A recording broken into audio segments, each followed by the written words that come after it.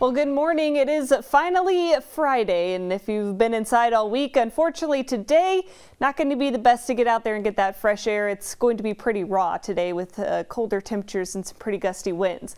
Live look in Jackson where it's dry right now. We had some rain move through earlier, still seeing a little bit of some mist hanging on the south side of Lansing, but the rain for the most part is on its way out. Satellite and radar showing you if we do have any showers, they're moving far off to the east, kind of closer to portions of the thumb. Cold front currently working its way through the state. Behind this is colder temperatures, some gusty winds, but also high pressure. So if it's going to be a little bit colder today, at least we'll see some sunshine by later this afternoon. Temperatures, though, already starting to fall pretty quickly. 47 degrees currently in Lansing, still warm in Jackson, 59 degrees there, 44 currently in Ionia. Temperatures are only going to be getting colder today, unfortunately, instead of warmer. Your predicted temperatures by the time we hit the lunch hour down into the low 40s, eventually into the 30s by about 4 o'clock this afternoon. And when you factor in the wind, it's going to feel even colder. Winds also going to be increasing today. Right now, they're coming in more from the northwest at about 10 to 15 miles per hour. These two are expected to turn coming in from the northwest and increase anywhere between about 15 to 25 mile per hour sustained winds pretty much throughout the entire day. And 20 mile per hour winds are going to make the 30s feel more like the 20s outside. So it is going to feel again a little bit on the brisk side for our first official full day of spring.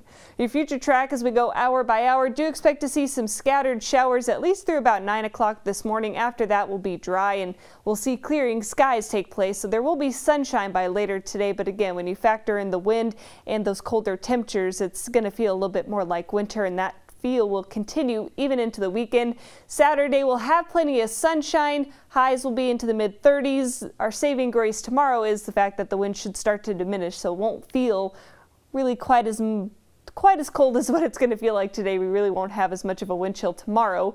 Sunday will be just a little bit warmer with highs in the mid-40s, but Sunday night into Monday, a disturbance passes by. We could see some light snow Sunday night. Thankfully, those should all melt by Monday when temperatures warm up. Today, we've already seen our high at 54. Temperatures fall from here. It will be windy. Northwest winds at 15 to 25 miles an hour with mostly cloudy skies turning partly cloudy later today. We eventually clear out overnight, a low of 19 degrees though, and it stays breezy with the north wind at 10 to 20 miles an hour. In your 7-day forecast, the weekend looks nice, but it's going to feel a lot more like winter. 36 and sunny Saturday, 41, partly cloudy Sunday, some light snow Sunday night. It all melts on Monday though, a high of 49 degrees, and then feeling more like spring next week with highs in the 50s. Right now.